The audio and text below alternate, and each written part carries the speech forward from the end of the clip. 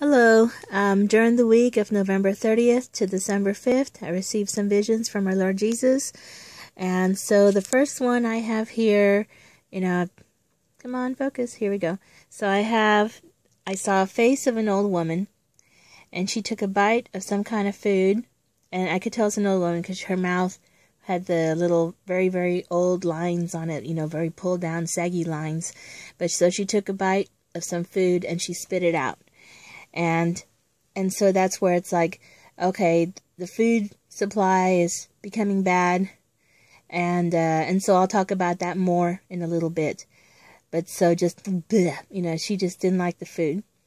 And then after that, I heard some words, I just heard these words, and so I wrote down what I heard, and I heard, transgression will give you so much.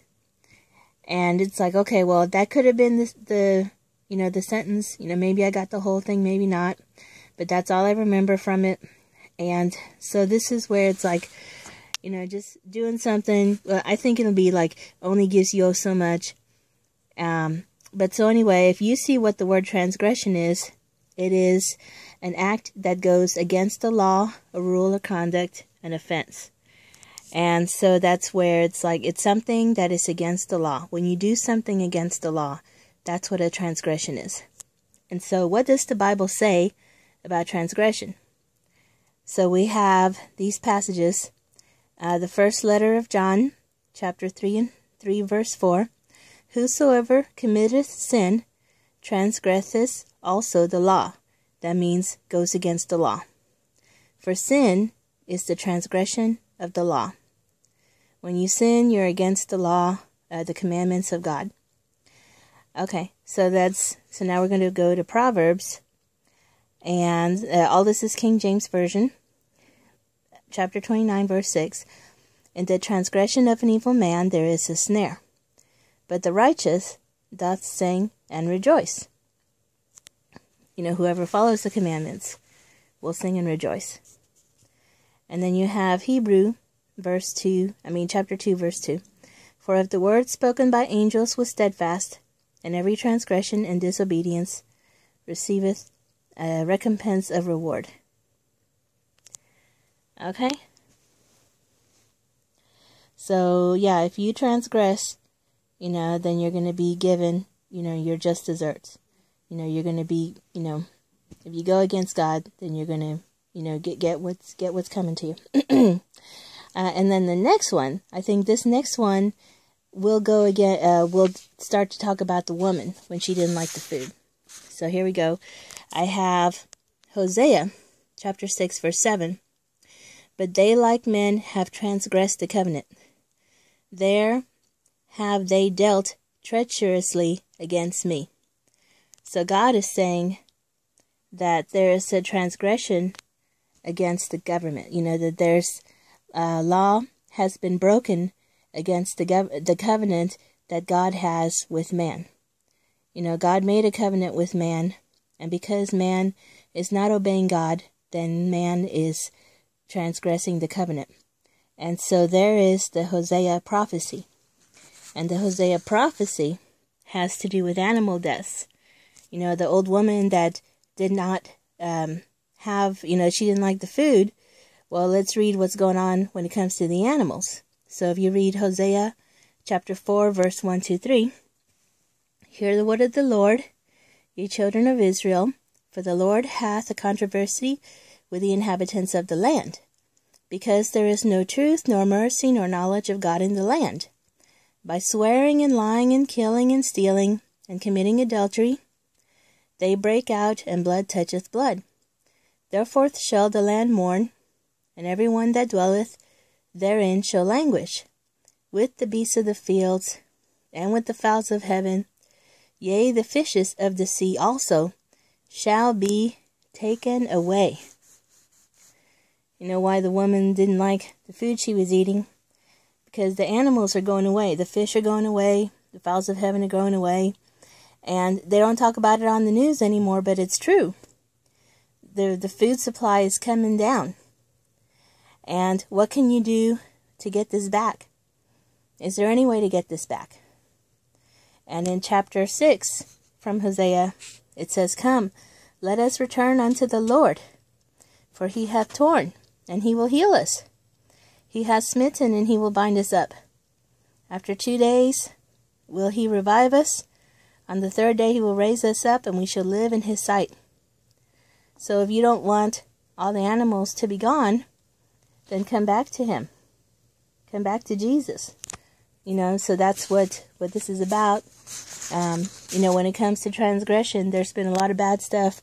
They're saying, America is Jezebel, with all of the people not getting married and other covenants, that are being broken, adultery, etc. Okay, but that's not the last of the visions of the information received this week. So this week also, I heard some other things. I heard Central and 3rd Street. I also heard Central and red paint. And I'm like, what? but that's what I heard, so I wrote down what I heard.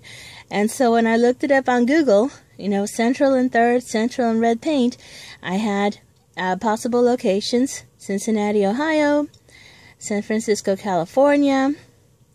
There is a Starbucks coffee company over on Central and 3rd Street in Louisville, Kentucky. And then there's also this multi-specialty center in Phoenix, Arizona. And why are we given all these locations? Could it be that there's going to be transgression? Could there be another ISIS attack?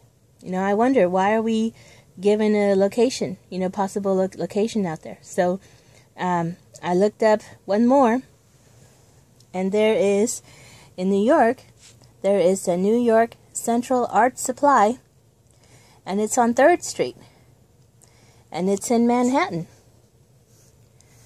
So here the 2 sentences were Central and 3rd Street and Central and red paint, which this is an art supply place that'll probably have paint. So is our Lord talking about that there can be some kind of ISIS attack, something like that coming up in Manhattan in the future? So we don't know. So let's pray, that we won't have any more attacks.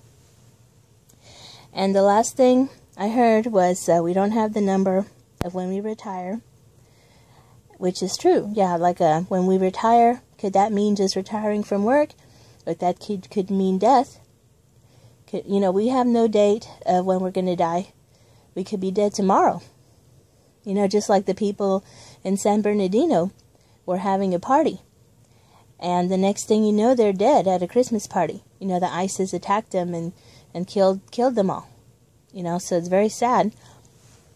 So you could be dead tomorrow, so we got to be with Jesus, because you never know when it's going to be our day. The last thing was in December. And so in December, it was kind of like a visual. I saw Nibiru hitting planet Earth, which is that Nibiru planet. And I'll do a quick demonstration in a second. I saw people flinging off, coming off Earth, going into space.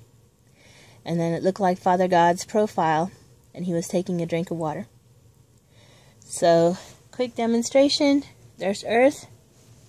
Little teeny tiny Earth. Oh, I lost the moon. Okay, here it is. There's the moon. Okay, and here's Nibiru. Big Nibiru coming over. And it actually looked like this. So it hit Earth like that, and then it came off like that. So it flung off. It didn't do this. It didn't go boing like that. It went like this, and then like that. So it's like a little change in direction. But when Earth was hit, it went fling, fling, and any person that's on this thing is just going to fly off. And I have a video that I'm going to take you in a second, or I'm going to put the link on. But let's do a quick description here. When it comes to water, our Lord God has the eternal water, the living water.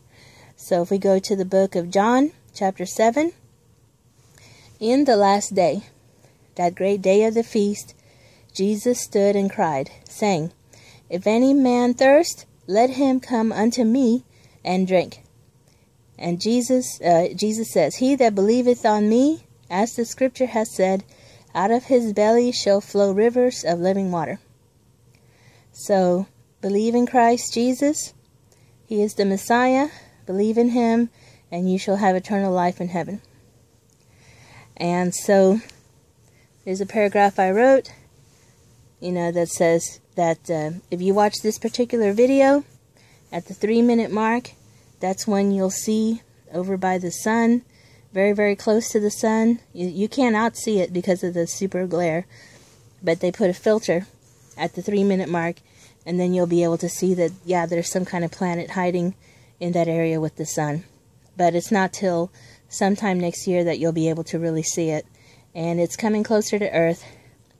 And it's going to hit Earth unless we all convert.